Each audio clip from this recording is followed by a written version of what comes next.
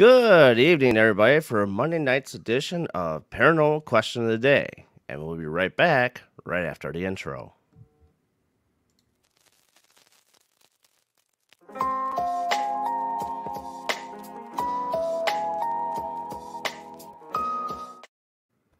And we're back. So, everybody, I hope you're having a wonderful Monday. And we have Mr. Daniel Klaes here with us today.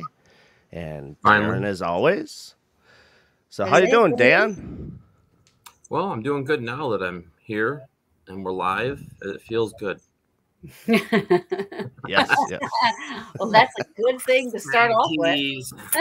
Gotcha, tease. I found my keys and I'm They're standing right next to me, dang it. So before we get going with tonight's program, Dan, you have something you want to announce for your Patreon group and stuff like that? Yeah, I mean, so when you own a location and you're trying to do things the right way, one of the biggest things. Hey, Dom. One of the biggest things for me is always how information is presented to people and how trying to stay consistent with how things are said. You know, the stories you want to be consistent, and even if I have tour guides and helpers, sometimes the story goes off in a little way here or there. So working with Vicky Lawson, she came up with an idea of doing these QR codes. So basically what we're going to do is we are going to be putting QR codes. We're having them made throughout the house. There's going to be 12 stations. And then on the outside of the house, there's going to be an additional 19 stations. And then we're going to have like a map for people. So like when they get there, they can they can scan the QR code and cool things will start popping up, like videos from the priest that did the exorcism, information of what happened, where it happened, how it happened, dates, specifics, things that are, I think, as a paranormal investigator, you would love to have at your fingertips while you're doing an investigation. Knowledge is power, you know, and I always say that when you go to these locations, we want to be able to present everybody that's coming in with as much information as possible. So that can help further the research that they're going to be doing at the locations they're going to be at. So these are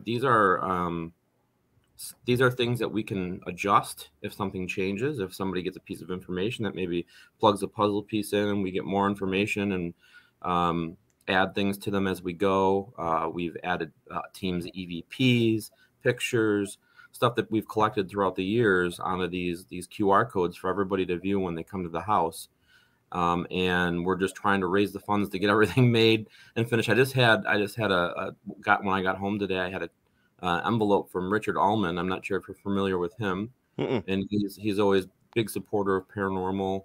And I opened up the envelope and he sent $100, you know, like, it's amazing. Awesome. Yeah, and I put a video up the other day for the patrons, and I've had five new patrons sign up, which is amazing. And we're getting there. We need to get to about a little over $700, and we're about almost halfway there. So I shared this out to about 54 groups. And I have the link down below here so people can get onto the Patreon page. If you choose to go the Patreon route to make a donation, even if you do $1, I would just ask that if you could do the yearly subscription, which would be $12, just pay the $12 up front, and then you get to be a part of the group for the whole year, and you don't get bugged for a year. But I think I'm going to do that though, since we're coming out there.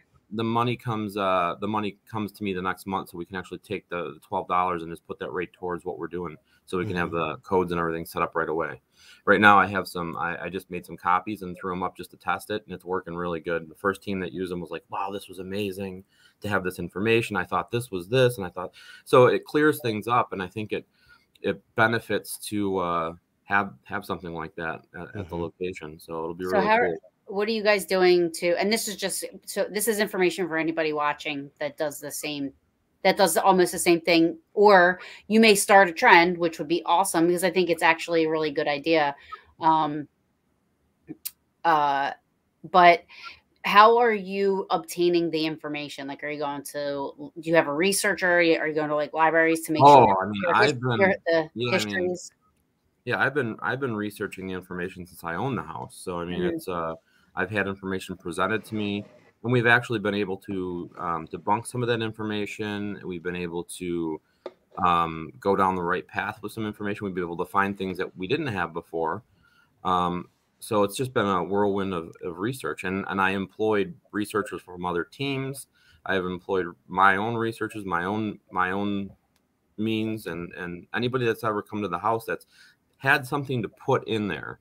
I've never like shied away from taking help from people, and we've been just compiling this for years. And I was thinking about what is the best way to present this to people? What's the best way to get this, the easiest way to get this into people's hands when they come to the house to investigate, and having a little barcode that you can scan on the wall in the living room will physically put you in the middle of where the spot that the exorcism took place in 1974 in April, and have the priest there, and have videos, and have specifics like what flew off the shelf, what did they say, who was there. Maybe having some of that information while you're doing investigation can help.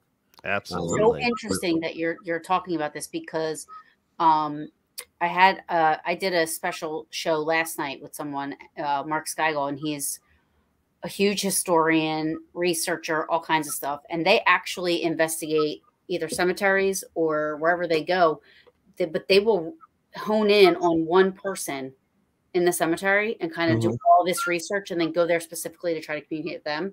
Or when they do the house, they will, before they go into a house, they do all kinds of research to specifically try to communicate with, what knowledge, what evidence, or I mean, whatever they have, which all my life I've been investigating since 2007, but we were always told we shouldn't know because, what is going on or what happened, so because people, but I feel like that's more for the medium side of things, not, but then again, because they always say, like, if you're already planting a seed. So when you're going in there, right, your mind can make you maybe feel or see or think or, think certain things. But I think that would be more for a medium to not want to know anything for their own personal validation. It's weird because mediums have visions all the time, and people that are coming to the house seem to have visions or dreams about the location before they even come there. Like I saw April posted in the timeline about some of the stuff that she had saw, which she's dead on, like she's never been to the house. Yeah, I was getting to that. I have it starred because you were talking, so I was and we can't see your face, so I was gonna put it back up when that's okay. But yeah, cover up my face. That's fine. I'll just out of here. April's much prettier than I am, so that's fine. She is. She's so hottie. I stalked her for a really long time before we became best friends. So, but interesting, interesting enough, like when the Dandy family lived there in 1970 through 74, Clara actually writes in her book about the dogs coming home with bones, and they thought they were like femur bones and like different. They were probably. Oh, I feel like I heard this story. And also we found like Native American relics on the property when we were digging the septic system. We had like arrowheads and stuff that I actually have on display inside the house that I'll let people actually use, like take those out and use those as trigger objects or whatever, like, and it's been so respectful. Like everybody that I've had there, I leave the cages open. I'm on the honor system at the Hinsdale House. And we've never had any problems with people utilizing some of the things that we have there that are original to the house as trigger objects. We have the chalice from a priest, traveling mass kit, and some cool stuff that is, when I open the museum, is going to be pretty cool to have. But I there's got to be trust. There's right. Most of the people that come in there are very I trust everybody. So, and you had that giving tree outside too. Yeah, so that was started by Amy Perry Lane. And the thing is like I've brought a lot of different lay people to the house, and I feel like there's so many different layers there that it needs more than a Catholic priest. It needs witches, it needs shamans, it needs Chris Sutton used to come there every year and do a drum circle and a blessing, and so now his student Casey is there, and she comes and she helps out and does things in his honor. she's going to be making a garden for him there, which is really nice. Very cool. It was, but you just got to bring all the different layers, try to bring as many different layers of love and peace and harmony that you can to allow the spiritual world to know that we're trying to connect with them in peace, not negatively. And I feel like it's lightened the location a lot as far as, but opened up the spirit communication, with a lot more. So we get a better understanding of what is there and what it's trying to accomplish or what it needs. So. One of my best friends stayed there overnight by herself. One of your best friends stayed by themselves? Yeah. Megan Talbert. Mm-hmm. Oh, yeah. So she calls me at like 2:00 in the afternoon. Now, mind you, I'm about 6.5, 7 hours from Hinsdale. She's like, the people that were supposed to come tonight aren't coming. I'm here by myself. Can you come here? I'm like, first of all, I'm at work.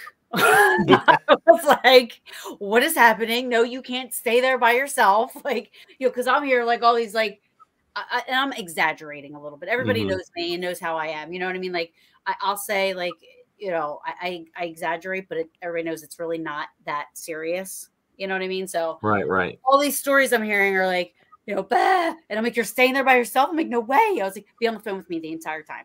Like, blah, blah, blah. I'll drive there right now. It's like, so she stayed there by herself, and she has some interesting stories from there because she's been there quite a few times. Yeah, she's been there like I think 4 or 5 times. And I was at Wildwood Sanitarium with a group from Tennessee and my group at the time, and then is that SRS? SRS was from they were Paranormal. Okay. They were from Tennessee, and we were at Wildwood Sanitarium. Because don't you run Wildwood Sanitarium as well, or you don't anymore? I assist with bookings there. I don't own it. My friends own it. No, I know you don't own it. I thought maybe you were like managing it or something like that. No, I mean Brooke and Lori and Dale all manage it and do the openings and stuff like that. When they first opened the location, they're 35 minutes down the road, and they're really good friends of mine. We've always gotten along, and I just kind of offered them like, listen, hey, at these events, and when I'm talking to people, I'm like, now we can offer 2 locations and within 30 minutes of each other for people Cynthia coming from out of town. I go, this is great, so I just kind of use it as a marketing thing, like when I'm out, so it's much easier when I'm in Iowa to be able to say, hey, come on out for the whole weekend. I'll give you 2 locations to investigate instead of drive all the way out, do Hinsdale and drive all the way back, like give them something else to do. And then I throw in Niagara Falls and some other fun things to do on the side, and it seems more appealing to people to come out. So, and we've been getting people from all over the country and the world. So yeah, that's awesome. I've been so close to getting to Iowa to see him, and it's just like every time it doesn't work out. Yeah, I haven't been to Iowa in a little while because every time Kelly's done an event lately, I've had something else going on. But I will get out there. Yeah, I will definitely get out there. And then Cynthia Gerodius and Raven Rose is going to be out there later this fall, correct? Yep, September. Yep. So I can't wait to have them out. I think I'm going to. I'm not sure the Autographs for Pooches thing in July. Oh, good. Yeah, you'll see me then. Yeah, I loved him. I actually wrote to Tito's, and they responded that they would support his cause. So awesome. I've been like annoying him every day. Like, because I forwarded him the email. I'm like, they want information I don't have. So, and I'm like, did you respond? Did you respond? Did you respond? He's like, good. Keep him on his toes. We don't need him getting depressed. So. Hey, I know. Do you have a PayPal by any chance? Yeah. Can you send me that link after the show? Sure, absolutely. Thank you. So yeah, I'm gonna brave it out, and I'm coming out. I finally have succumbed to. It's got to happen. You'll be fine, Taryn. I know. I'll be with 8 of my 7 of my best friends, so we'll be fine. We'll have fun. Hey, you know what? We can do a stream out there if Dan allows it. What you say? We can do a stream. Sorry. Oh, the stream. We're both saying something at the same time, so. So Dan, go ahead. What did you say, Dan? No, I just said it's going to be quite the group of people out there. I mean, there's coming from all over the place, so it's going to be pretty cool. That's awesome. Yeah, and I'm so happy that you are hosting the Autographs thing there, only because I want them to try to get more out this way. You know what I mean, and get some exposure. On the East Coast, and I've been trying to. This is our second one. Is it? One was, our first one was super successful. When was that? It was almost right before pandemic happened, and I think he raised about $2,000 for the. That's awesome. Yeah, it was like close to $2,000 for the organization. So Tim's my neighbor. Is he? Yeah. I didn't know this. So he's doing his show on Paranormal Brew and everything. And Tim is like, I talk to Tim like almost on a daily basis. And then on my show, he's like, oh yeah, we went out to dinner together, me and Darren. I was like, what? I was like, neither of you told me you guys were like bros. At least you're not wearing a chicken suit or something while the show's going on. Yeah. Right. Oh yeah, he's a very cool, interesting guy, big heart, and I love how he just goes about his stuff. You can't not, if you sit and ever listen to him talk and hear one of his speeches or lectures, you're not human if you don't leave with a tear in your eye. I mean, it's just unbelievable. Unbelievable. True story. I've had him on 3 or 4 times, and I always tell myself prior to my interviews, I'm like, whenever I have him on, I'm like, I'm not gonna cry. I'm not gonna cry. Sure enough, I cry every time. But it's a good cry because it's just the story is amazing. His story, so you have to check him out. Absolutely. So Dan, I got a question for you. Yeah. So what got you started into looking at the Hinsdale House, and what gravitates you over to buy the location? How it all got started? I mean, it started with my team, the Greater West New York Paranormal Society. It was just a typical, we're setting up an investigation type of thing like other teams do, except I didn't have any input into this one because my co-founder booked it all. And normally I do everything. Like I was the responsible one of the team. Like I got research, told the team what we were doing, where we're going, and got all the information for everyone. And this one, I was like, oh, finally, I can just sit back and drive the event, no stress. Like this is great, until I got there. So it was like the middle of December, and I'm driving up and it's in the middle of nowhere up this mountain, and it's so secluded.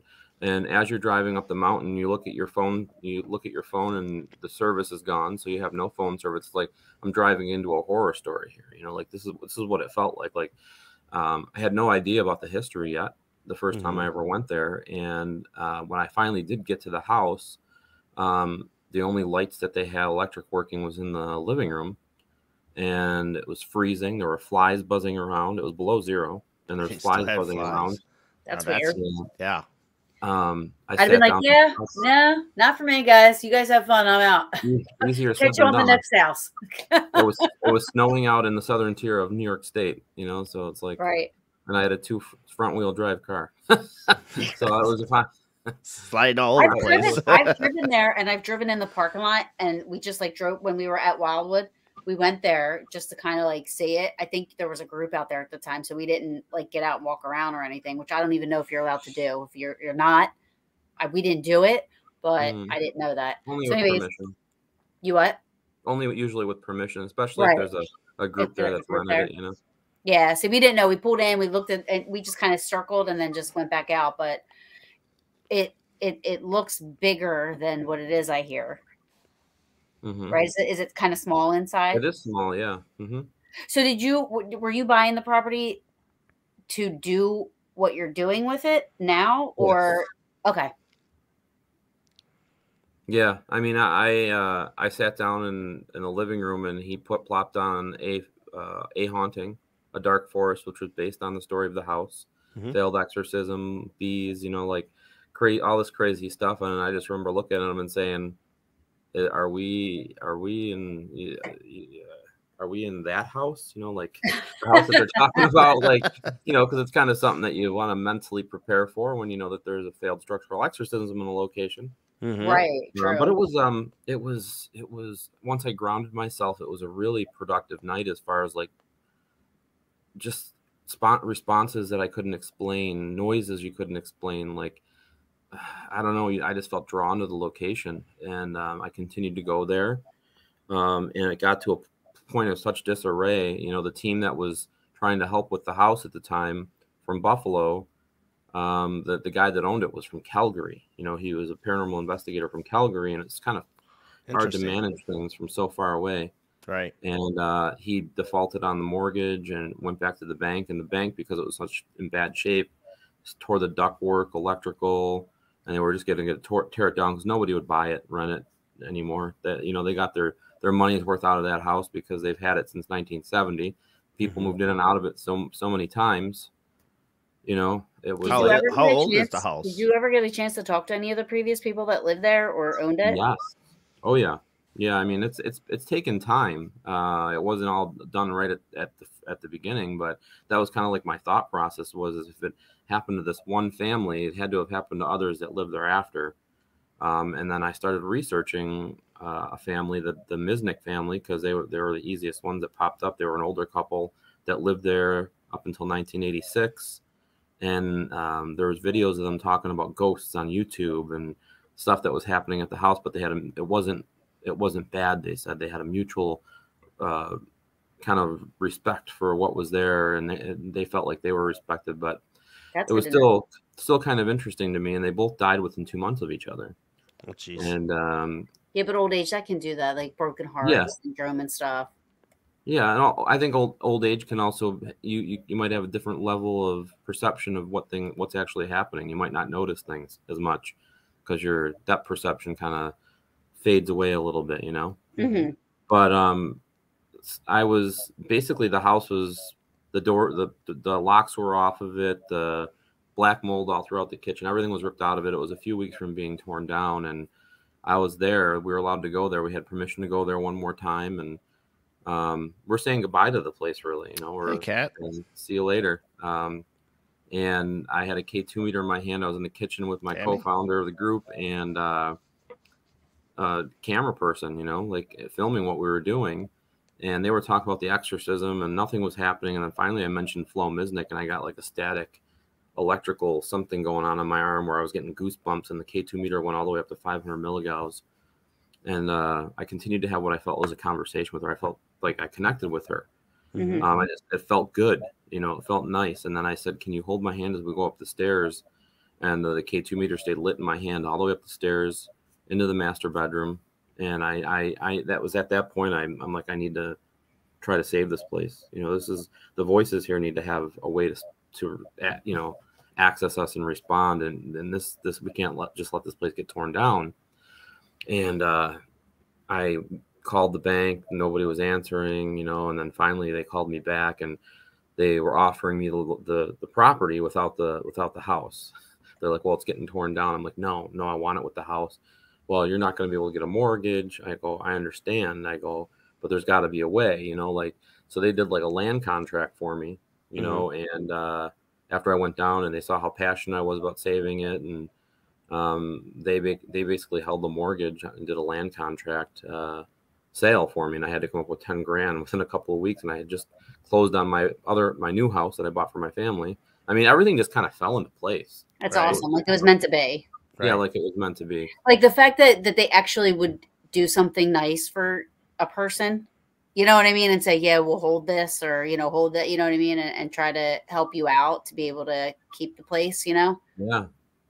It says a lot, because most of them don't give a shit. Right. No, it's all about cash. Yep. Absolutely. And the coolest thing is that the guy, the people that owned it, Reach Tree Farms, they did the land lease thing for me, and then he's like, oh, by the way, this I think this TV company, or I don't know who they are, but they're trying to film at the location. I'm like, oh, okay, you know, like, and I put it to the side, and then a few months after I had after I owned it, they reached out to me, and it ended up being Nick and Katrina. Oh, cool. Like, it was Nick's cousin Justin, who's one of my good friends now. But it was so, like, things just, you know, because this was on their bucket list of places to do, and Nick said it was on his place for bucket list for over 10 years, and he's always felt drawn to the location, and it was almost gone, you know, like, just none of the not you know, most people would, if you asked, I think, would know what the Hinsdale House is. I would hope we've done enough work where a lot of people at least know, you know. So I mean, no, I hear nothing but good about that stuff. It could be gone, you know.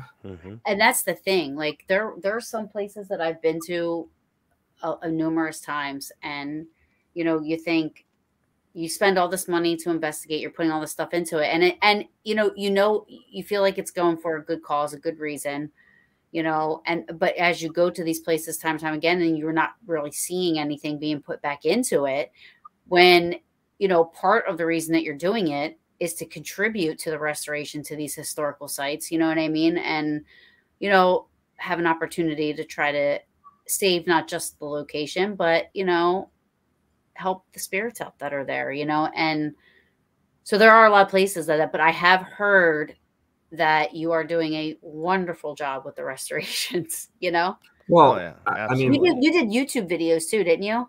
Yeah, I mean, I do. I try to involve people. So like people that are interested, like especially with like the Patreon group, I involve them with everything that we do.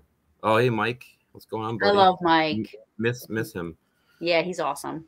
He's been there quite a few times. Hey, Penny, thank you. Hey, Penny. Yeah. I mean, it's really it's unbelievable. Like I feel like you can bring people into the story and help them welcome, Mike, know what their money is going towards. Like if you make a donation, it's not, hey, I'm going to go on vacation and go whatever, I think if you draw people in and make them part of it, it becomes everybody's, and that's what it's meant to be. It's meant to be for everyone. And I like to be able to show, even if it's something as simple as fixing a window. I mean, it's not the video I watched. I think you were doing something with the toilet. There was something wrong with the toilet. Oh, yeah. So, it was a while ago, but it was something with the toilet. That's a haunted toilet. Well, the toilet had to be removed. We had to put a new one in. And we had to redo the whole bathroom, the framework, everything. Yeah. But we found some cool stuff on the walls, Yeah. Yeah, that's so awesome. But I like to let people know, like, this is the ones that have been there, the ones that haven't been there. Getting internet set up there was a pain in the ass because it was all satellite. There was no fiber run up the mountain, and finally they did 2 years ago, and it's like, oh my gosh, finally we can have fast internet service and run these cameras and all that. But yeah, it was HughesNet, yeah. Mm-hmm. And I think what you're trying to do is like awesome. Well, you got to bring it to everybody by having it streamed online. People can, I would have people. I remember the first night that I had one camera with HughesNet running it on Paranormal Warehouse Facebook page. We had a couple thousand people viewing it. And it just, so many questions, so many people, what is this? It was new. It was the first time we were ever streaming like at a haunted location live. And it was so much fun just answering questions for people in the chat. Yeah. And then I fell asleep on the couch, and then all of a sudden my phone started buzzing, bzz, bzz, and it woke me up, and it's still live, and there's still like 600-700 people watching it. It's like 3 in the morning, and awesome. I'm getting all these screenshots of this shadow figure that they captured on the camera. Mm-hmm. And it's like this shadow figure in the kitchen. It's like, my God, we got the Holy Grail on the first night, it was amazing. I was super excited. I'm like, holy cow. There it is. Boom. Those people that were committed to sitting there looking at a live stream camera for hours saw a shadow figure at the Hinsdale House when nobody would have noticed or seen it ever because we had a camera running, just it was awesome. That's why whenever I do an investigation, I go live the entire time. Not that I'm going to be catching it, but I go live the entire time. Yeah. Well, you never know. You just never know. Exactly. You could pick up an EVP. There she is. There she is. I knew she wasn't going to miss this one. You could pick up EVPs on those cameras, like the ones that are in the house. We run them while teams are there. If they don't want us to, we won't. But oh my God. We offer that to them after their investigation, so they have 60 hours of footage from their investigation overnight too. And so many have come back with EVPs, with things moving. It's pretty awesome just to have that extra, Yeah, listen, I can't, I'm going to speak for the 8 of us, but I think though that will be a go for that. Cool. It would probably be more than just we're just crazy. We have a lot of fun while we're investigating too, but yeah. I think that would be you'd be the only ones. You'd be the only ones to see it. So it's not like I would, without your permission, I wouldn't put anything up. We have put up clips from teams that have been there with their permission. That's their footage. Yeah, absolutely. So I got another question for you. So how different I bet you have like 100 questions there, Oh, don't you? yes, I do. Oh my gosh, this is right, Darren. Oh my gosh, this is how we came together. This is how I would have people on, and whenever Darren popped up, questions. Full of questions, and I'm like, these are such good questions. That's. I feel bad sometimes when we do shows because he has so many questions to ask, and by the time the show's over, it's like, oh, I still had 97 questions to go. Hey, I like picking people's brains. I know, it's good though. So now with the house being on the land, how different is the investigation outside of the house before you get inside the house?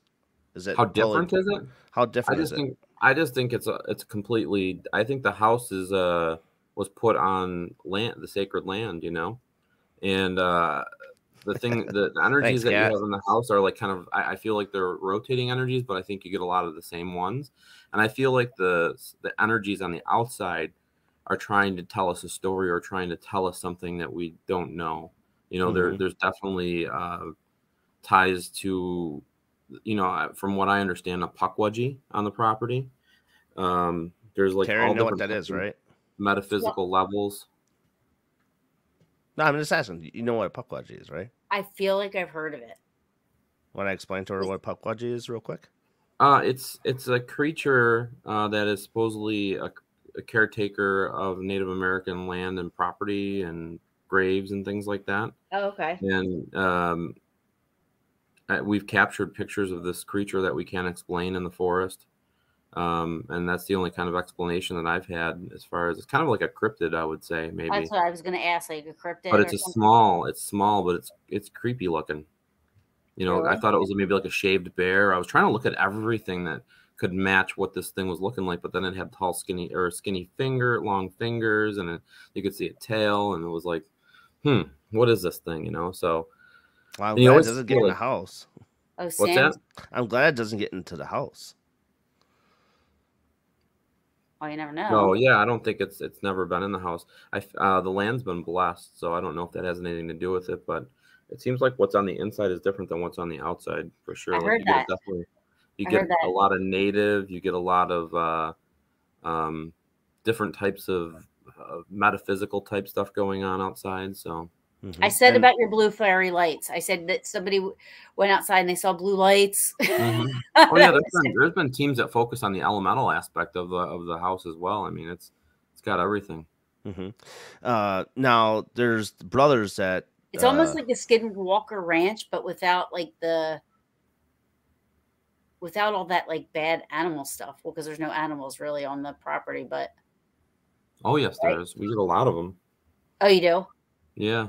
Bears, jaguars. Well, I mean, deer, no, Skinwalker has like cows and horses and stuff like that, you know, that were affected by whatever's happening there. But they have a little bit of everything, right? Supposedly, you know what I mean. So, so do you feel the energy of the two brothers that were out there, or one killed the other one? Well, the one's still alive.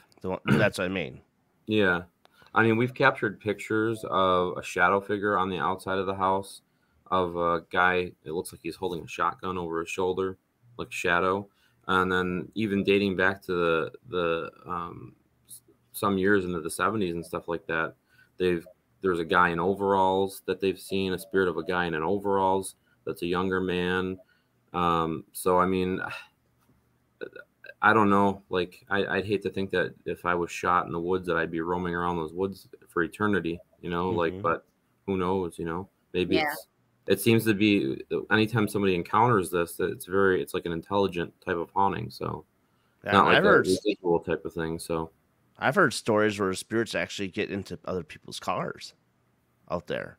Oh, and that's been known to happen. You know, like there's a story in the 1970s when Mike went and sat down in the station wagon with his friend, and you could look. He turned around. He felt like something was there, and you could see the indentation go down on the seat behind them. Megan, can you imagine? Do you hear this?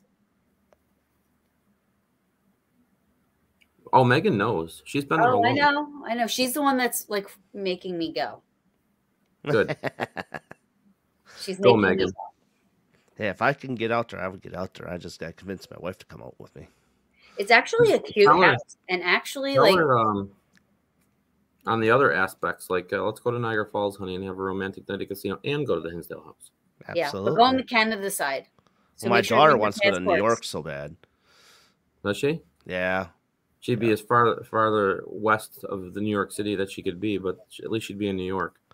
I'm like, well, if we're gonna go that far, well, then we might as well just go to Amityville too, and yeah, you might as well. So many Mike, places on the East Coast. Mike's like, you have to go, Mike. Then you have to go and be my bodyguard.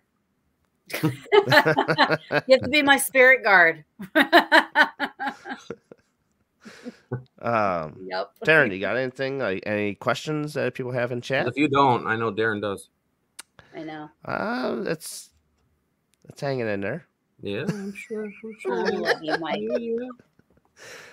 So besides your first experience that made you want to buy this thing and save it, because I'm sure that's probably your most profound experience with Hinsdale, but is that your most profound experience altogether? Like, have you always been into the paranormal stuff, and then, Yeah, I grew up with it.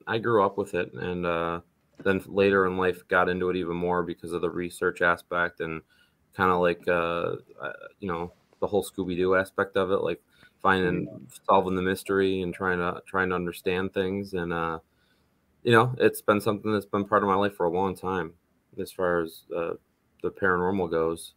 And this just was added. This is like the house that I grew up in had hauntings, and I ended up buying that, and then I bought this one.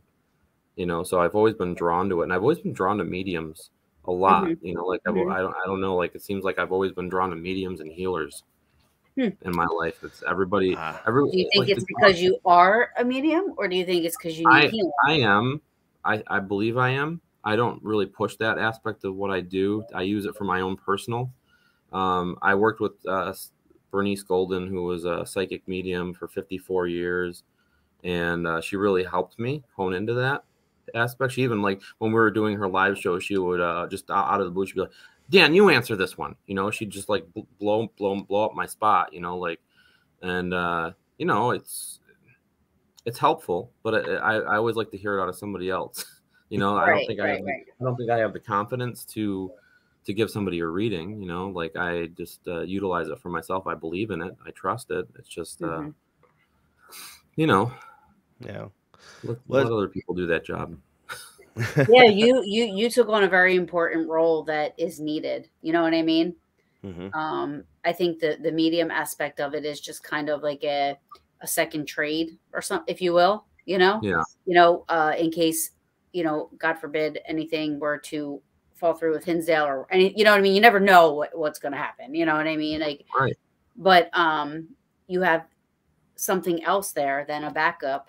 You know what I mean? To be able to utilize that in a way, maybe even on investigations and stuff like that. It's always good to be able to have that extra intuition. Yeah, for sure.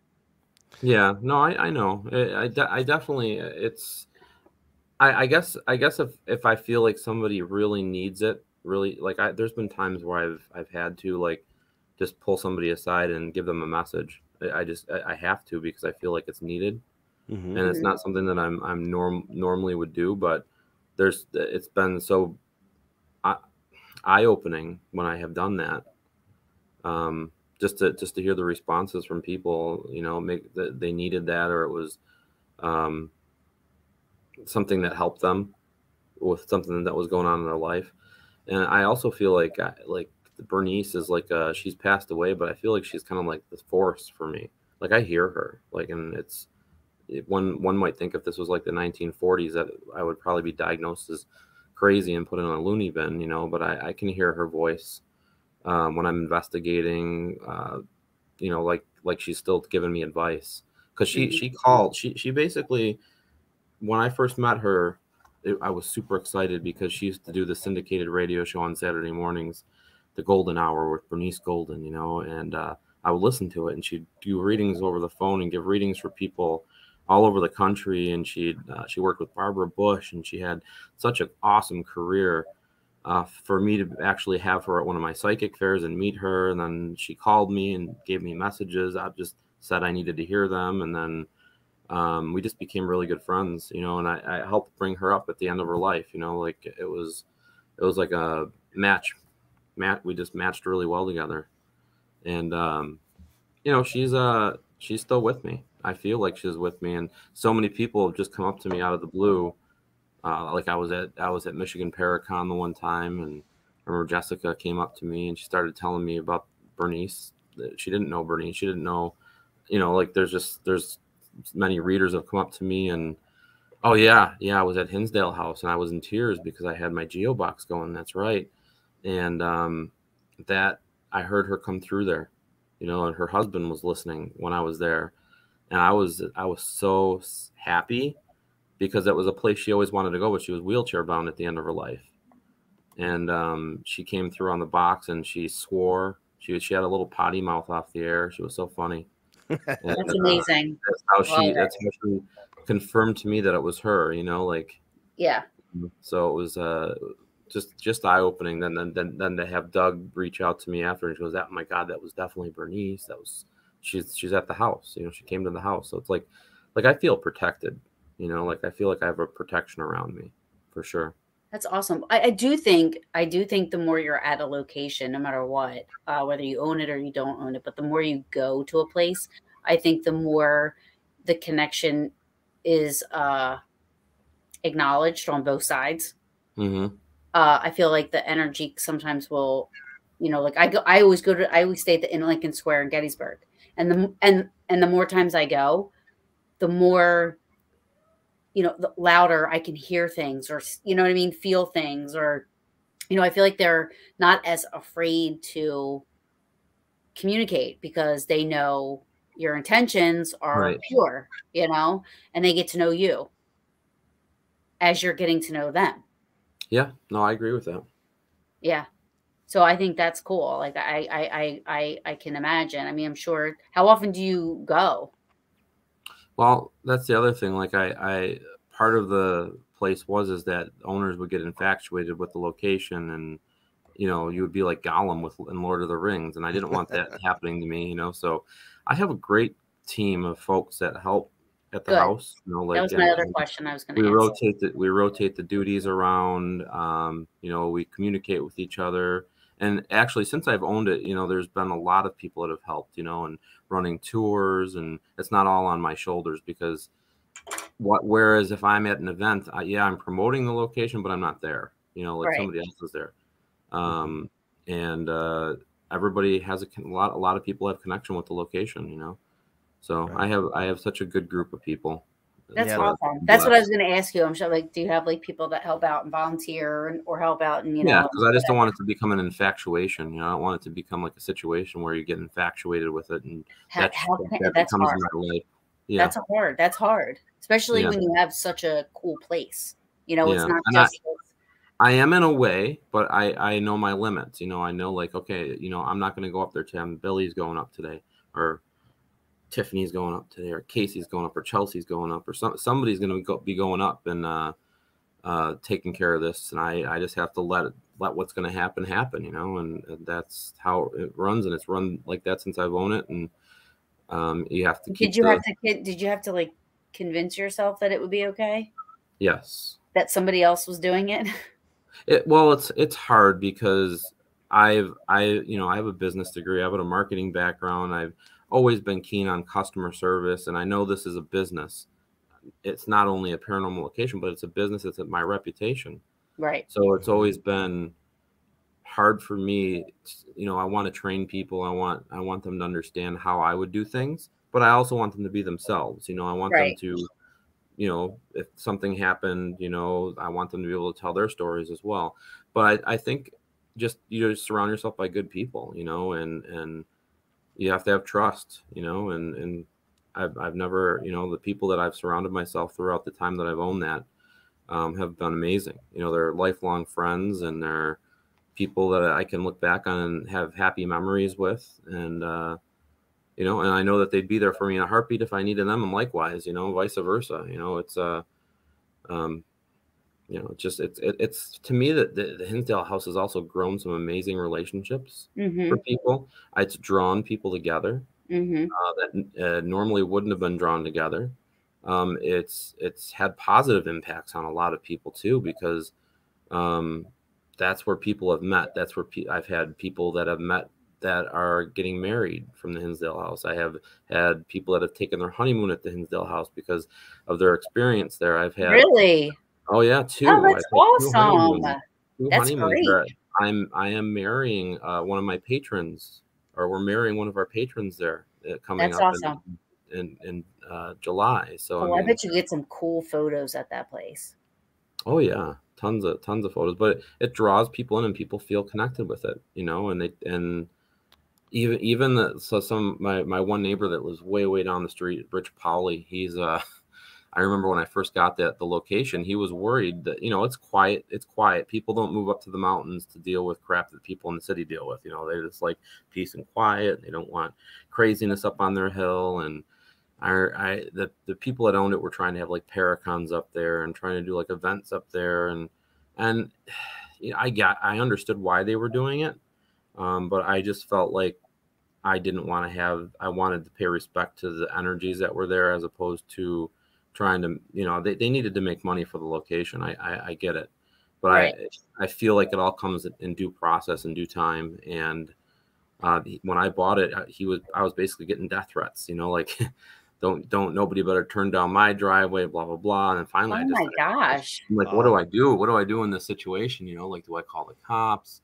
I gotta treat it as though I'm a neighbor, you know. So I sent the guy a message on social media and just said, listen, this is why I bought the location, and I don't plan on, if anything happened, I apologize. I said, but I want to be a good neighbor. I want to be, and he is such a good friend now. Like that's awesome. I sponsor his race car, and we got a Hinsdale House race car, and we have. I saw that a few days ago. Yeah, and he's up the hill, so he's a 300-pound beast that I wouldn't want to mess with, you know. And when the cameras detect things in the middle of the night, and if there's kids on the property, I'm like, Rich, what are you doing? He's like, I'm on my way down, you know. And That's awesome. He'll get in his truck and he'll run down there. And I remember the one time he's blocked their car into the driveway, and he's totally screwing with them, but he's straight faced with them. He's like, I got him. What do you want me to do with them? You know, like just screwing with them, and you hear the kids rumbling in the background. But that I need to have that message to the kids that come up, because they used to just break in and mess things up. So that message will get out that this isn't a place to do that anymore. And we haven't had any issues for years. So that's such a positive thing that you did. Like, here you get this like nasty message from somebody, or like what most people probably take as something, you know, nasty, and like, oh my God, you know, the Jersey Italian in me would be like, motherfucker, blah, blah, blah, you know. But instead, you were positive about it. You approached it, you know, how you would, you know, how most people should anyway. And now you have like this person that helps you out, you know, and that's well, awesome. I think I feel like that's that's like the best approach in life, you know. Like, yeah, absolutely, I agree. But there's people out there that don't do that, and then it just winds up being a big negative mess, you know. So I'm glad that you're talking about it like that, because so that people are watching, you know what I mean, hopefully watch this and say, you know what, yeah, you know, people get so disconnected because of the internet and social media, and if you just take the time to speak to somebody, sometimes it's so much easier to work things out or figure things out when you just verbally speak to someone, because you can't tell my emotion. You can't tell how passionate I am about something over a text message, or if I'm kidding or lying or joking around or anything, you know. And you know, that's why I'd rather pick up the phone, you know. I'm with you 1000%. So Megan wants to know, what is your favorite and least favorite aspect about the house, paranormal speaking?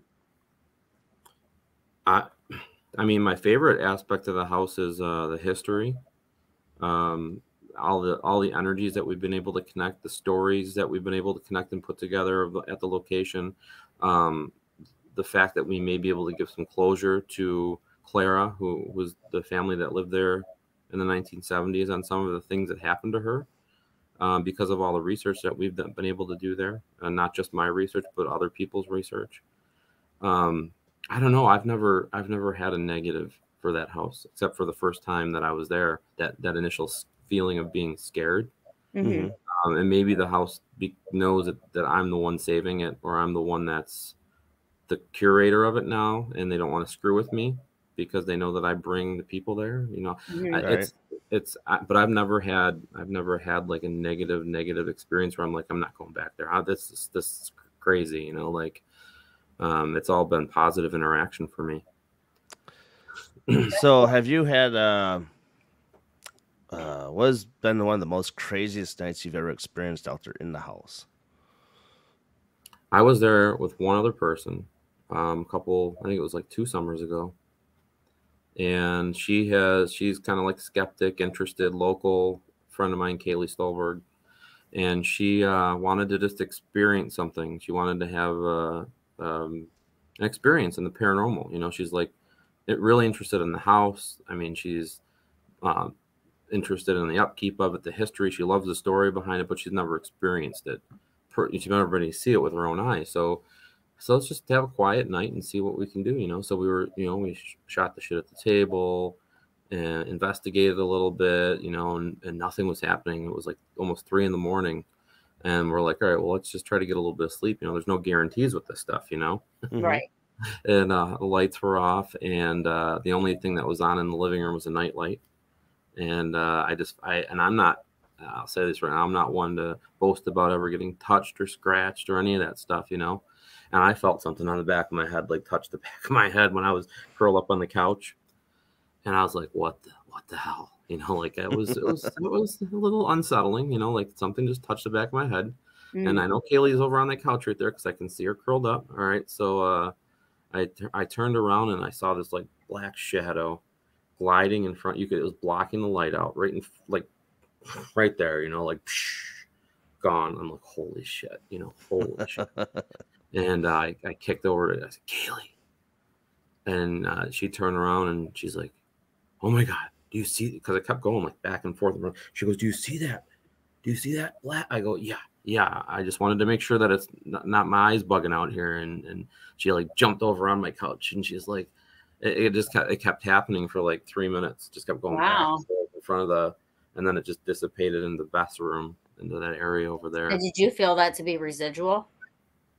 No, I felt like it was like checking up on us. Like it wasn't like pacing though. It was like walking, and then a couple minutes later it would go like this way. Because we've had other teams experience this shadow. We've had it actually to the point where there's poltergeist activity. Like we've had blankets covered over an investigator with a camera on them, and they lift it up like it looks like an arm underneath the blankets. I mean, it's like pretty crazy stuff. So I think it's awesome you videotape. You know what I mean? Like you video the stuff. Like I think that's great. Yeah. So do you feel like there's a mixture of like, okay, there's intelligent, but then do you feel like there's also a mixture of what I'm trying to think of? I don't think there's much residual there. Residual, yeah. There hasn't been anything that I've ever been able to like pinpoint as far as like even throughout like having this teams there, like because I always ask them, I'm like, write down the times if something happens or you see something, where it happened, so we can like kind of pinpoint. I've never been able to like pinpoint a time or area that something happens. Like I know like Paul Kenyon likes to go there on the anniversary of the exorcism every year. He's there, you know, and he was there he's an old timer. He was there during the exorcism with the Dandy family, and he comes back there every year, and we hold that day for him because he just wants to be in the house years and years after that happened, just to see if he can relive any of that day. Wow. You know? So the theory behind, from what I remember, behind Native American spirits, or, you know, things that watch the land and, you know, pay attention to that kind of stuff, tend to leave people feeling on the more uneasy side. I don't want to say negative, because just uneasy maybe. But I feel like that's usually when the people aren't taking care of the property. You know, there's trash all over the land, or there's, you know, but you seem to be taking care of the property. Do you get that uneasy feeling, or do you get a lot of people? I think saying, that outside feels so you know, doesn't feel, I'd rather be inside than outside, you know. That's how it was at the beginning. You would rather be inside than outside because the property wasn't upkept. It was not in good shape. And I've been able to resculpture and reshape the property the way that it was originally, even before they dug the pond there. We've been able to, there was an area behind the house that was all swampy because of the aquifer and the well. And we were able to find the beginning of that. And we actually have like a sewer tube that we dug this big giant trench all the way down to the pond, so the water will go into the tunnel and go under the ground to the pond, so it's not saturating all the property anymore. Like, and because we've done that, we found a foundation that was missing that we couldn't figure out. We still don't even really know what it is. Really? But we've also been paying homage to the Native Americans. We have a giving tree. You know, Darren mentioned that at the beginning, up in the hill behind the house, where we found the picture of the Pukwudgie. Amy Perry Lane, who from Para Expeditions for years and years did the overnights there with groups, and she would have them make feathers and offerings, and it's become quite the spectacle. You know, the tree up there, you know, people that come there add to it, and they just keep adding to this area, and it's just amazing. Oh, so question. But the energy has definitely changed. I feel like we have a connection with the Native American spirits there.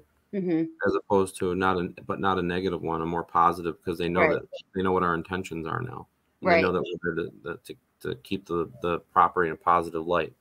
Now, do you do live webcam feeds? We do. We have been we haven't done many. We used to do them all the time. You could probably make that a part of the QR thing. Like, if people pay like $4, you know, they could, or whatever. I'm just throwing a number out there. I don't know what.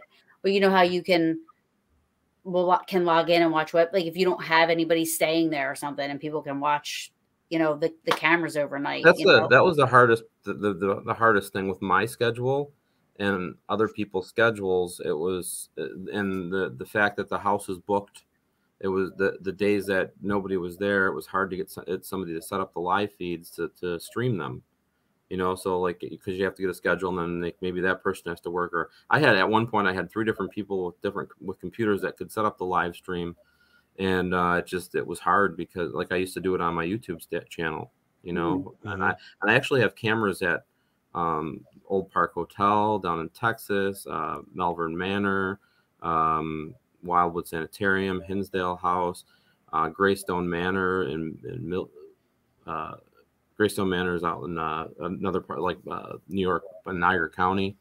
So I have cameras at a lot of different haunted locations, but I just don't have somebody that can take the realm to stream them, you know. And it's hard for me. Like, with the little bit of time that I have, it's like I spend it with my family, or if I can get one up, you have to monitor it too. You can't just sit there and, you know, you have to watch it. So I introduced Taryn to a new kind of webcam. It's called a Wise Cam. And what they have is, it's called a Pan 2 version 2 of this thing, is where you can physically rotate left to right 360 degrees, tilt up and down with your phone. Like an app. I can do that with all my cameras at the house. Amcrest. Okay. I wasn't quite sure if there's something else out there like that besides that, but yeah, I have some right here. Look at, boom. You know, I got. I just because at one point I was like trying to set up cameras at as many haunted locations as I could. I had that Statler Hotel downtown Buffalo, and just bringing those locations to people when nobody's there, just so you could watch the cameras. You know, it's just it's a full-time job. Yeah. Oh yeah. But why couldn't you just? I mean, like, couldn't somebody just go back and like see if anybody saw it, or you? I don't know. No. The problem is the way that there's no easy way to stream a live stream. Okay. You have to get like a stream key, and you have to put it into like a restream, or you have to put it into a different program, and so you're basically taking a picture of your picture, then streaming that picture onto your wherever you want to stream it. And there's no like direct streaming, you know, there's nothing that could direct streams live, and you have to, and a lot of the times that'll falter, the connection could falter. So if you leave it, then it's just a pause screen and nothing's happening, and then it was a waste of a live stream. So you have that's true. You have to monitor that. Yeah. If somebody could invent a live streaming cameras that, you know, was easy enough as pressing a button, that would be awesome. But it's not or as Bluetooth. Live, the easy button. Boom.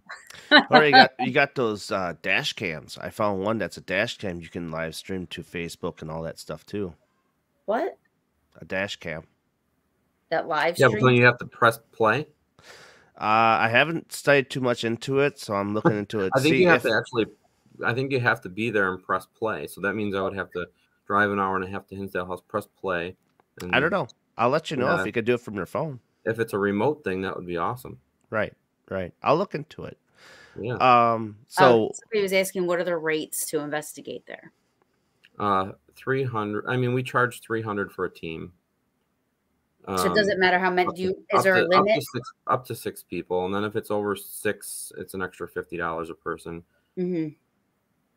Try to make it cheap, fair for people. Yeah, no, that's really reasonable. I mean, there are some places like, you like the whole house is like $1,200, $1,500. You know, even a location. It's just, you know, it makes it very hard for people, you know, that are hardworking middle class people that don't have like just, you know. And I've had there like I've said on other podcasts too, like if there's a situation where money is tight, you know, I want people that are there to be there for the right reasons. And I feel like what goes around comes around.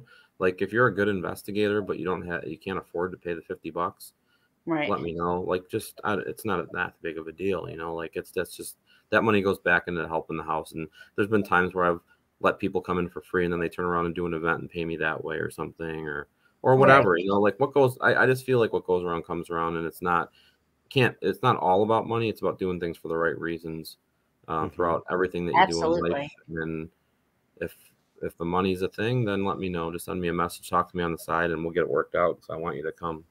That's awesome. That's such a good, and that's why it's so successful. I say this all the time. Like there's certain things that you need to be success. I think that makes this in this field so successful, whether it's ghost hunters who have the TV show, which I think is the most successful show because of the relationship that they have. They've all investigated for 20 years. They trust each other. You know, it's a good, solid show. They're not, everything's a demon and running out of the places and stuff like that. You know, like, so I think if it's just about money to people, then I think that's where it fails. Because it's a disconnect. Yeah. Like you're not in it for the right reason, especially you have to think about what you're dealing with. You're dealing with, you know, theoretically you're dealing with the spiritual realm of things, you know, and the universe. And, you know, like you said, what goes around comes around. And so if you're doing it for the right reasons, I feel like the only way you could, the only ending to this is success, you know, and you look back and you go, wow, like I put in a lot of effing hard work, but it paid off because look at all of the success and look at the place and look at what we're doing for this place. And what I wanted to do is actually coming to fruition. Right. You know, and that's the reward. And people don't understand that. Like the reward of what you're doing is actually seeing what you envisioned coming to fruition. Right. Through what you love doing. Right. I mean, and it's actually owning the locations opened up a lot of doors, you know, like, you know, writing a book about it. It's allowed me to, you know, I don't know why people feel like just because I own the place makes me more knowledgeable than anybody else, but I've been able to be on some television shows because of it and go around the world and talk about the location and my experiences. And I mean, I feel very blessed. I mean, I feel like I don't know, like it's pretty awesome, you know, to be able to meet new people, investigate with new people, go to new locations and check things out, you know, which I wouldn't have normally been able to do. How often do you investigate there? I try maybe like actually like investigate. I mean, if there's something I need to try to figure out, I will. But probably like 4 or 5 times a year. I don't do it a lot because I think it can get overdone, you know, and I don't want to push. I need to let it breathe too. I mean, only so much I could take as a human being, let alone a spirit. People ask me the same question over and over again. So I try to give people as much information as possible. So hopefully they come up with different questions when they get there. Yeah. No, that's a good idea. I used to be so against that, but like lately, last couple of interviews that I've been a part of or done, you know, like it makes sense but that would have to be your intention. Like you're not just walking into a building like, okay, who am I got to try to connect with somebody or find someone or something, as opposed to saying, okay, here's this information and you're walking in directly, you know, your intention is to communicate with that person, you know? Right. So it's different. I think it's a good idea. I love it. And it leads into my last question is, There's no such thing, Darren, for you. Well, there's a time limit. That's true. So with that, do you think you have any experiments that you want to try that you haven't tried yet that is kind of eking at you? I've been being the production manager for Deathwalker for Nick's new show. I've been looking at and having the finances to be able to do things that I would have never been able to do, as far as experimentations go. I mean, I don't want to. We've really pushed the limits. I mean, we're talking like different scientific theories and being able to buy like cool things that you're not going to be able to normally take to an investigation with you and experiment with. I mean, it's pretty amazing. Like I even have Nick walking through lightning bolts to energize the room. Like it's like a human lightning bolt machine. It's like a human EMF. Yes. Or like Kind of like a huge Jacob's ladder type deal. Yeah, like you're using your whole body as a beacon, you know, and but I mean, yeah, I've been able to do some pretty cool stuff in the past couple of years as far as experimentation goes. Do I want to bring some of that to the house? Yes. But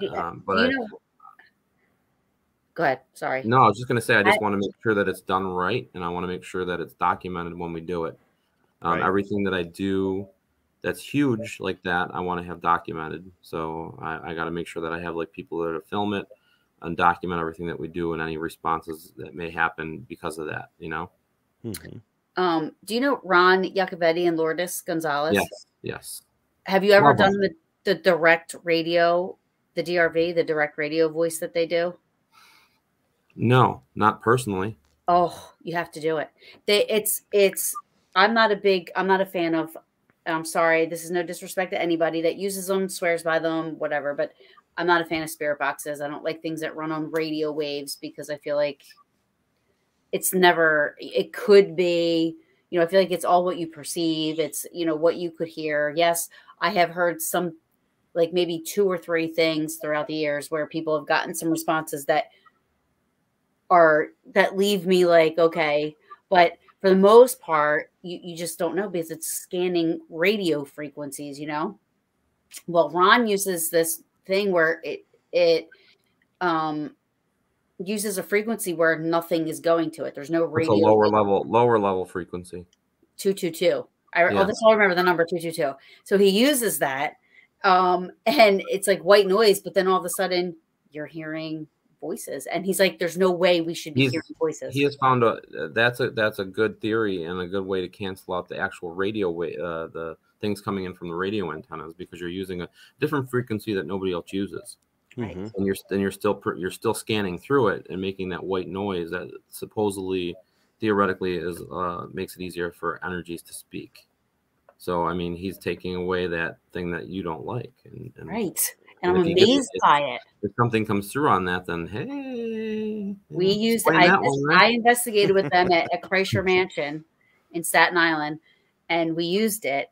And I was live, so I made him explain it to everybody because he's explained it to me 17 times. I'm not a techie person, and I just can't get it. Like so I never explain it right. So I'm like, all right, you're live, explain it. And we did it, and it was amazing. I'm an EVP person. That's my favorite thing to get. EVPs, I love, and I'm also kind of clairaudient, so I can sometimes hear responses that are validated on recorder. So the whole DRV thing is amazing to me. Yeah, and I'm all about experiments. And that should probably happen there. I think that would be a great thing. I would pay to see that. I would. Yeah. I believe in that DRV thing. I don't know how. Like I would want somebody to explain that to me, how that makes sense. Because you believe it until somebody comes up with a way to debunk it, which I don't. Yes. It's not. There hasn't been a way yet. So right. Mm-hmm. That's what I mean. Like, if somebody does, like, okay, fine. But I think it's amazing. Yeah, no, it is cool. It's definitely cool. They've been to the house a few times too. So yeah, I wonder if I'm gonna have to ask him if he's ever gotten anything using the DRV there. I think they have actually. Really? Yeah. Well, see, now you have to turn. Is that being smart, Ron? I love you. But you've never been a part of it. No. You should. I never got to physically why? Use because you should do it because you're so connected with the place. Like maybe they would be more vocal if you're there. Perhaps. He's got the geophone doll too. The Geobox. Or Geobox, that's right. Yeah. Are you? I can't with him. I think that would be awesome. And if they do decide to do that, I want to be there for that for sure. Because that would be cool. Yeah, and as long as I can plan ahead, I mean, that would be something I'd participate in. I'd check it out. I've usually, like, when they've been there, I've kind of, let them do their thing, Yeah. Yeah, but you like doing this stuff, I do, but I would want to stay with every team. I would get divorced because that's true. I would be like, honey, I'm going to let a team in. Does anybody know where Daddy is? It's 2 in the morning. Right. Oh, he's still down at the house. Like I have to put a limit on it. Like I have to be able to, because I am gone on some weekends, and I am gone and having investigating other locations and stuff like that. So it's when I do it at the Hinsdale House, it's usually like I pre-plan it. Like that's going to be an investigation. Well, I'm going to message Ron and Lourdes, and then I'll even include you into the messages so that we can plan something, because I think that would be awesome. Good to me. Sounds good to me. I think that would be awesome with you being there and you being such a quote unquote conduit almost because of how connected you are. You just want me as a trigger object. I do. I want you as my bait. my ghost ghosties. Look who I got. As long as I don't have to wear a burlap sack over my head, I'll be fine with it. Burlap sack.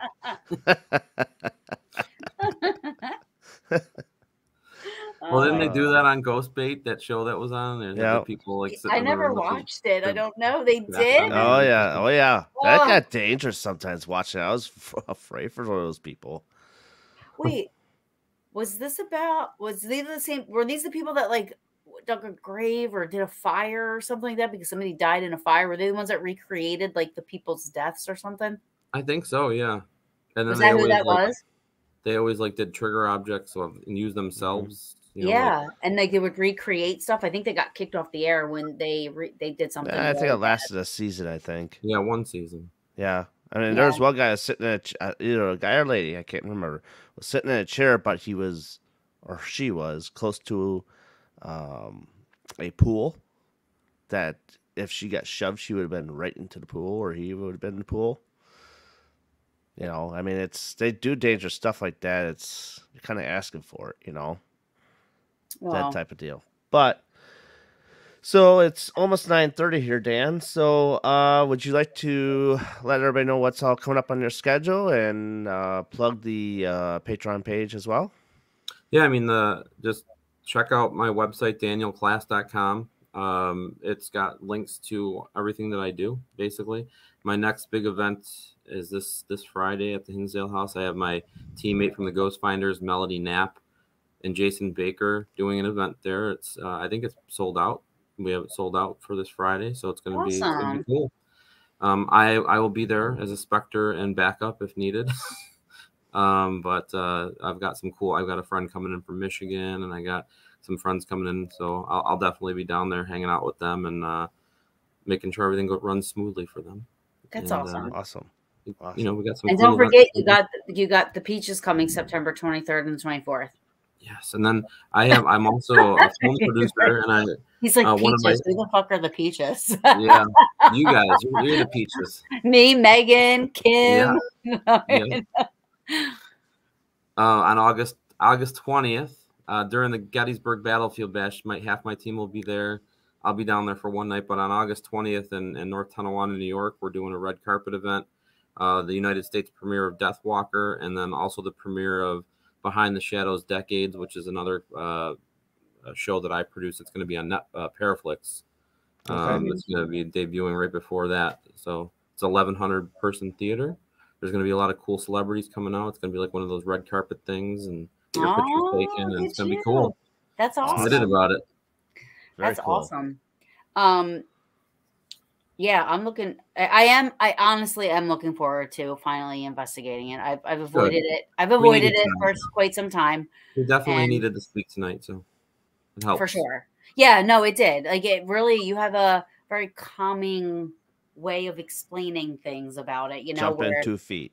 You know, where my friends were like, "Holy shit, you never guess what happened last night." I couldn't even blah blah blah. You're like, "What?" Okay, not going there. But no, I think it's awesome. I mean, I think it's great what you do, period. Like what you do for the house, what you do for the history of it, you know, and the preservation, you know, it's amazing. And I think, you know, the hard work is paying off, you know, and, you know, I just wish you nothing but the best for it. And I hope it becomes everything that you wanted it to become. Thank you. Me too. You're welcome. You'll absolutely get there with all the support and everybody from Patreon and everything else. You'll get there. I mean, without a blink of an eye. Yeah, just got to have patience and things will happen. Absolutely. Well, this has been a fantastic interview, Dan. I'm happy to have you on for a Paranormal Question of the Day and have you back soon. And no, I'm gonna have Dan come on Paranormal Brew. Yep, that too. I'm gonna be a guest stealer, Darren. There you go. I know you are. She's stealed a couple of my guests already. I'm always like afterwards. I'm like, hey, I'm gonna come on Paranormal Brew. It's all good. It's all for a good cause, and you know you need the outreach. You know that's the only way people will know what's going on. So, absolutely, absolutely, great cause, and you know let's give them some money that's going to help them go forward. Well, where do they go to help with the project? Donations or whatever. Like, how can they go to do that? The easiest way for me would be like patreon.com/Hinsdale House Museum. That's scrolling on the bottom right there of the screen. Now, do people have to sign up to give donations, or can they just give donations without signing up to Patreon? If they want to just give a donation, I can do like Cash App, PayPal, Venmo. You know, just hit me up and ask me that. And Patreon is, I like people to join the Patreon because it's cool because they get involved. They get involved. They get the information before anybody else. They get chances to participate in making decisions for the location, and you know, we get to know each other. We become like a little family, you know, and it's you know, it's $12 a year at a minimum, you know, to join the group. So, and it helps. I'm thinking about doing it because I'm seeing more and more people are getting on to that. But is it something more for like you wanting donations and stuff? Patreon. So Patreon, either you do it monthly or you can do it yearly. So whatever you prefer, you know, like whatever is easiest for you. But I mean, is it for advertising for like a GoFundMe type of a thing, or is it no? Just so this like is a continuous type of thing. You can drop out whenever you want, but you're basically committing to becoming a patron for the Hinsdale House and its restoration effort. So you can either do it monthly or yearly, and then you get to participate in seeing everything that's happening there, hands-on type. You know, like what do we got coming up next? What are we working on now? Oh, we're building a cabin, or we're fixing this, or this broke, or you know, just so you kind of know, like, you know, like we had a thing where the toilet, the team accidentally turned the heat down and the toilet froze and water exploded all over, you know, but that's where everybody came together. Like the patrons were there and everybody came together, and we had that fixed. The links below. The link's below right here. See it? Patreon.com/Hinsdale House Museum. Thank you, Jeff. I'll have that on there for a few weeks on the Paranormal Question of the Day. So wait, the Patreon, like, is that so $12 a year? Like, so the Patreon isn't like a social platform. Like, you're actually paying $12 a year. Yeah, you're not going on there. I'm not just for the house, and then everything that there's tiers.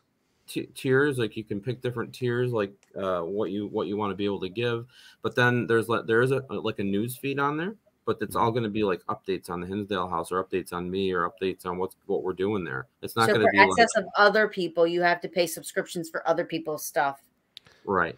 Okay. So I was just trying to figure it out. Like, I don't know anything about Patreon, but I've been hearing. You're basically pledging to support that person Right. You know, you're supporting. Oh, that's cool. Okay. Okay. So it's like Josh Hurd. When he goes on there, he does his He's one of my YouTube patrons. stuff. I'm one of his patrons. Right. We so support it's like, each other. I mean, he goes on YouTube, and that's where you see it first, because it won't directly go on YouTube, because if you're a patron, you get that for first access. Mm-hmm. He'll put up pictures and say, hey, what do you tell me about this, before anybody else sees it, before he promotes it anywhere else. He's going to be on my show. From me. June 3rd. So, I mean, that's what Patreon is. They include you in a lot of stuff. The more tier you go up, the more activity you can get like, access to. Free merchandise sent to you. Like I have like patrons that are over a certain level. They get Haunted Magazine subscription sent to them.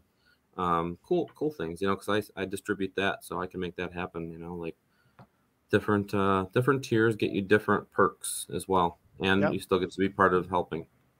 So what do you need? What do you need? Like you're taking donations for this QR code thing? Mm-hmm. Is that through the Patreon? No, like you can send me money. Like I just got a guy that sent me a check today. You know, sent me $100. So I had a goal, like I think it was like around $750 we needed to get it done for the house. So and I broke it down. You know, I broke it down like we needed like 12 posts dug, and we need like the posts, and we need the QR codes, and we need, so there's like information that you need, you know, all the price breakdown of everything that we needed on there. So awesome. And how close are you to your goal? We're almost halfway there. Awesome. I want to get them up by June 1st. So well, I think I'll help out. Well, thank you. I'm helping out. Yeah. Thank you. As long as I know it's good, like I help Tim out, you know what I mean? Like I try to help out. I love Tim's cause. Like I love it. And so, you know, I totally love what you're doing for the place, and it's awesome. Honestly, all jokes aside, like I do exaggerate a lot. So people know that about me, you know, that watch my show and stuff. I'm always like, oh, I'm not going in the woods. There's wrong turn people in there, you know, like I hope I'm not coming across as too serious. No. Why so? I don't want you to think like I'm thinking that it's people that know me, the people that know me the best know that I can keep a straight face and come up with the best jokes and just keep a straight face. And the best thing about it is like watching the person like, is he serious right now? Like in their head, that's like Alan from Hangover. He's like a master of that, right? Mm-hmm. He'll just sit there and he talks, and they're all like, is this guy serious right now? Yeah, like awesome. I said, I'll have this link up for a few weeks. That way, people can contribute. I'll mention it on every episode I do. Also, on the live streams when I do paranormal investigations, like I did this past weekend, I will have it on there for you as well. And Dan, I will be hitting you up to set a date with me for Paranormal Brew. Sounds good to me. Set it up. At least sucker you with wine. All right. Well, thank you everybody for joining us today for Paranormal Question Day with Mr. Daniel Klaes and talking about Hinsdale House. And for Dan and Taryn, I'm Darren. I bid you adieu, and you have been watching BB3 TV and Paranormal Brew Network. So long, everybody. I made the Hangover reference. You should have